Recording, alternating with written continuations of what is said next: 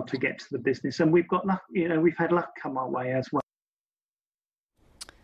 Well, things have clearly changed since that interview was done by Emma Simpson in September. With me now to look at how bricks and mortar retailers can survive alongside online stores is digital entrepreneur and former Dragon's Den dragon, Piers Linney. Thanks for joining us. What do you think has changed things so radically? Is it the Arcadia collapse?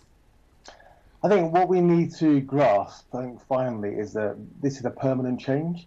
Technology is changing the landscape. I grew up in a mill town where the multiples out-of-town retailers, decimated the local high street.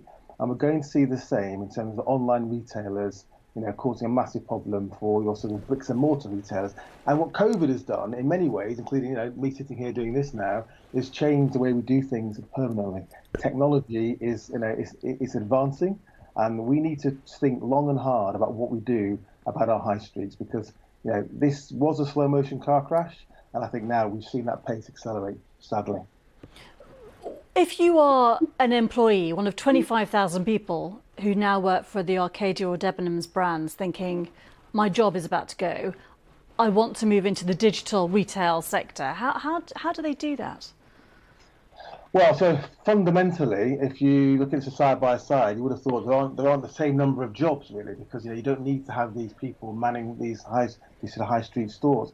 I think landlords have got a huge issue. I think these large stores we see, littering our high streets, they're never going to be filled again. So if you're looking for a job, obviously you've got skills. You should go and talk to those retailers.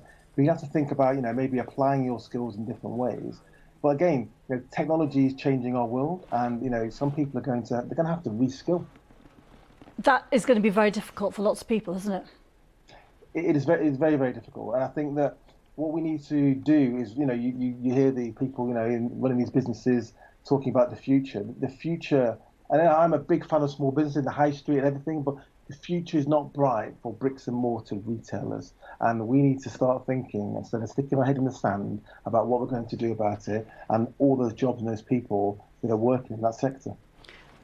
You say that the future's not bright, and yet, it's been really noticeable, I think, to everyone, that we do still want and need physical shops, don't we? I mean, the fact that the shops have been closed during lockdown has highlighted how much we need them, surely. Absolutely. So we want to shop, but we want to shop in ways that are easier for us to shop. You can have more stock, actually, in a virtual store. I think what's going to happen, what has to happen, otherwise we won't have a high street, it'll be just full of flats, is that niche retailers, small retailers, people that add more value for customers are going to have to take over the high street. If you're selling the average product to the average price, the average person, then sadly the big boys and girls, they're going to take you out. They're going to cause you a permanent problem. How many jobs do you think are at threat from this huge change that we're seeing? I think if you're looking at retail, potentially all the large high street retailers, that really are experiential, are at risk.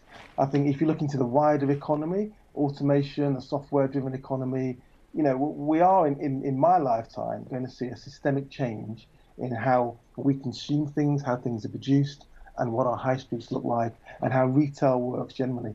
And we can't keep sticking our head in the sand. We need to think about the opportunity and also what that means in terms of these changes. And just quickly, does government need, or local authorities or someone need to pay for people to get, the online skills, the tech skills that they need if they don't have them? Yeah, I think, whole swathes in some places, whole areas, they depend on these particular sectors, are going to have to be reskilled in some way. And again, this is something that if we leave it for too long, and we have this, what was a slow motion car crash becomes a much faster one, and people aren't reskilled, and we're not thinking about how we use these assets and keep these communities together, then we're going to run into a problem that you can't solve overnight. You need a decade run at it to try and get it right and put the policies in place, and maybe think about corporate stewardship as well, about, can you just, rip out cash from companies and leave employees with nowhere to go and pension deficits. OK, Piers Linney, many thanks indeed. Very good to speak to you and get your thoughts. Thank you. Well, at 11:30 this morning,